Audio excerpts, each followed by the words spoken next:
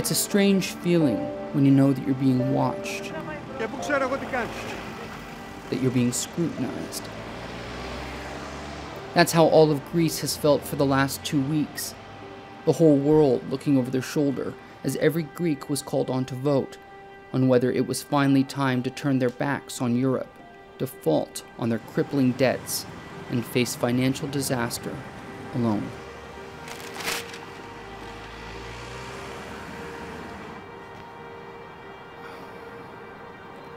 Έχουμε οικονομικά προβλήματα. Τα μνημόνια που υπογράψαμε για να μπορέσουμε να ανταπεξέλθουμε στα χρέη μας φτάσανε σε ένα διέξοδο. I began covering this story 5 years ago, when the Greek crisis was just getting started. This is now the only way to operate here in central Athens, right outside the Parliament building. And it wasn't so much intractable as it was chaotic. Things have since rapidly deteriorated. Hey, honey. Manoli Leonakis can't help but worry about what the ongoing crisis will mean for his 1-year-old son, George.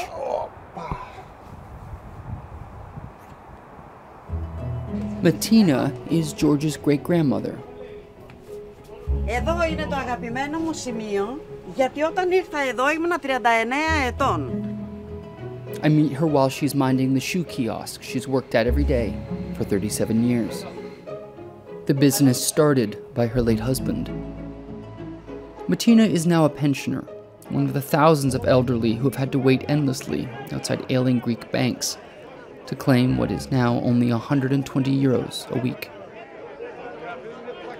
Τώρα τελευταία καθόμαστε στην ουρά, άνθρωποι από τη μαύρη νύχτα, συνταξιούχοι, μεγάλοι, άρρωστοι.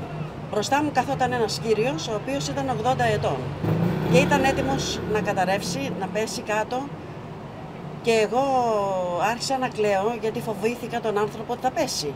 Και άρχισα και έσπρωχνα τον κόσμο που ήταν δίπλα μου και μπροστά μου και πίσω μου να περάσει αυτός ο άνθρωπος να εισπράξει τα 120 ευρώ.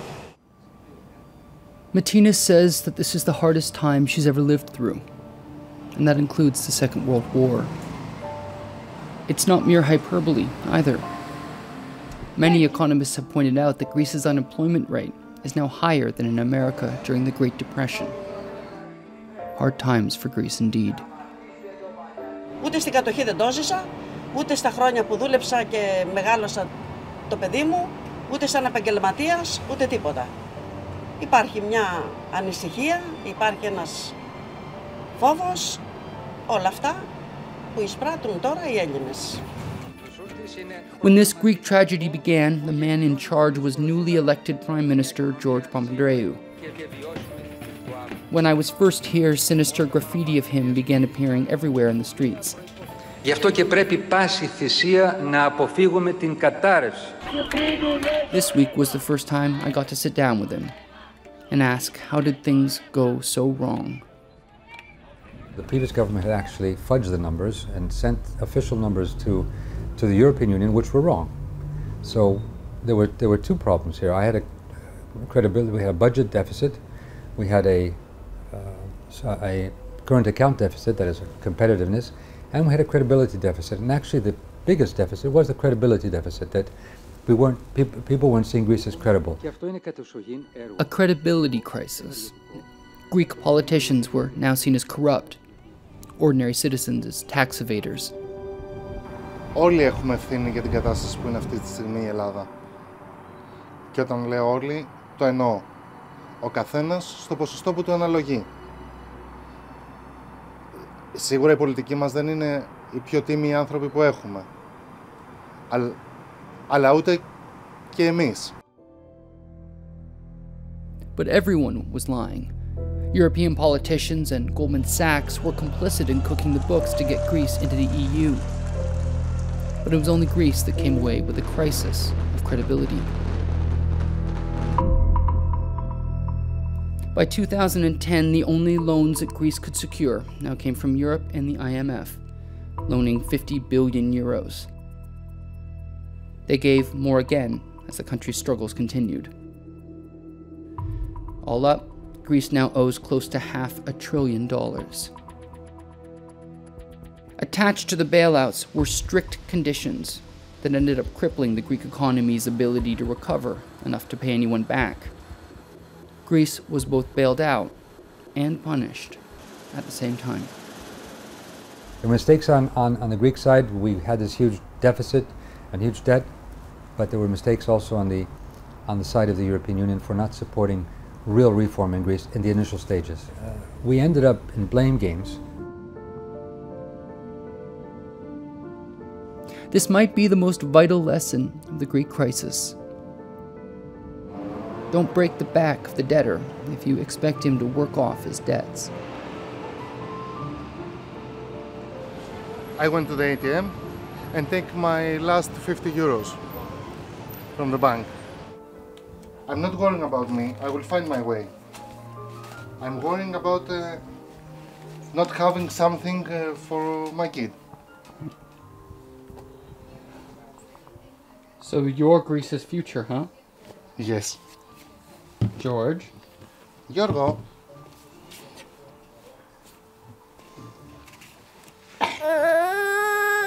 No. Even as he's spending his last 50 euros stockpiling antibiotics and baby formula for his little boy, Manoli is still willing to stay the course, to keep with the euro, and help pay back Greece's staggering loans, so that George doesn't have to. Ναι, σίγουρα θέλω να μείνω στο ευρώ και να πληρώσω τα χρέη που μου αναλογούν, αν με ρωτάς αυτό. The day of the referendum, Manoli's options look simple enough. Ohi, Greek for no, and nai, Greek for yes. Simple answers. It's just that no one seems to know the question. Ωραία. Το θέμα είναι ότι οι προηγούμενες κυβερνήσεις δανειστήκανε υπέρογκα ποσά. Έχουμε πληρώσει όμως από ό,τι ξέρω και υπέρογκα ποσά. Κάτι άκουσα ότι έχουμε πληρώσει 1,5 τρισεκατομμύριο σε τόκους. Μα δεν ξέρω τι είναι το ναι και το όχι, δεν ξέρω τι είναι. Αν ψηφίσω ναι, τι θα κερδίσω. Αν ψηφίσω όχι, θα κερδίσω τι. Αυτή η ψήφος είναι για να βγούμε από το ευρώ ή να μείνουμε στο ευρώ και να μας ελέγχουν το δουνουτού. It takes me a little while to come to grips with the fact that, as strange as this seems, no one is voting on the actual referendum question. The yes voters believe that they're voting to carry on in the euro. The no voters believe they're voting against further austerity measures. Prime Minister Syriza only adds to the confusion when he tells Greeks that this is really a confidence vote in his government and their hardline tactics. Να ζήσει με αποφασιστικότητα να πάρει τη ζωή στα χέρια του.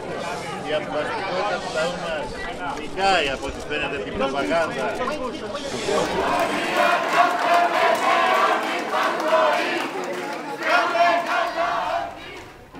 Trumping fear with democracy does sound pretty good, except that the actual referendum, the words on the page, that Manoli walks into the booth to vote on, are about whether or not he supports a bailout agreement with Europe that is no longer even being offered.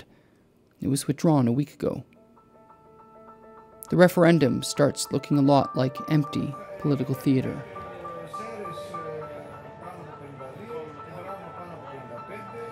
The result is a strong no vote. No to austerity, no to what the European Union wanted to impose on us, and this is why we are celebrating today.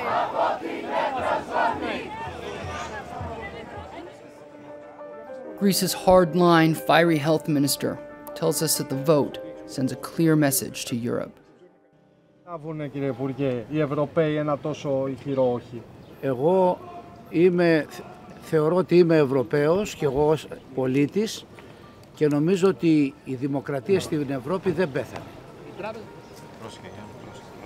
If the message of the referendum doesn't move European leaders, I ask if he and the rest of the country will have no choice but to submit to their creditors' tough demands. Θέλω να πω κάτι μέσα από την ψυχή μου. Μπορεί να μας επιβάλλουν τις δικές τους απαιτήσεις και μπορεί να αναγκαστώ να υπογράψω κι εγώ. Όμως μέσα μου θα έχει πεθάνει η πίστη μου για το ευρωπαϊκό εγχείρημα. The referendum sends a clear message, and Greece gets a clear answer from German Chancellor Angela Merkel. Guten Tag. Das heißt also, wir werden heute harte Gespräche haben und es wird auch keine Einigung jeden Preis geben. Tsipras is effectively ordered to sign over the financial future of Greece almost immediately, or exit the Eurozone within days, bankrupt while its banks collapse. This is what German Chancellor Angela Merkel calls difficult talks. The Greek Prime Minister signs and returns to Greece under the cloud of his own credibility crisis.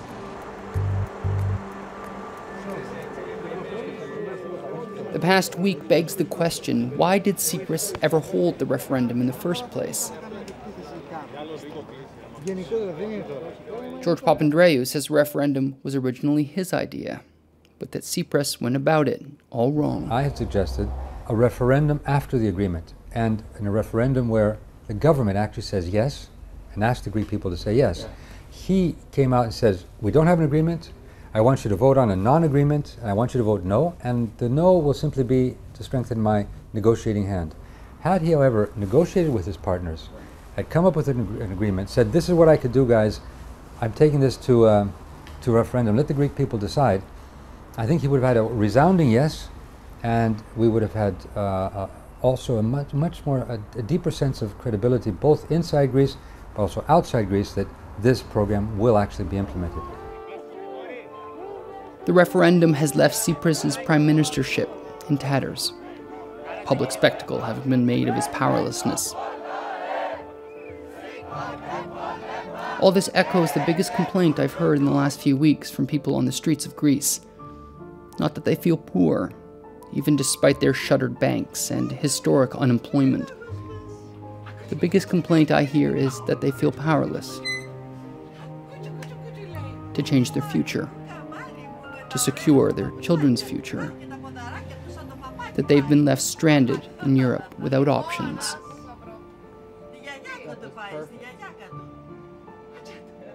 Το πρόβλημα είναι για τους νέους και για τα μωρά και για τη χώρα. Αυτό. Τι άλλο να πω. Δεν έχει άλλο. Τέλος. Nothing.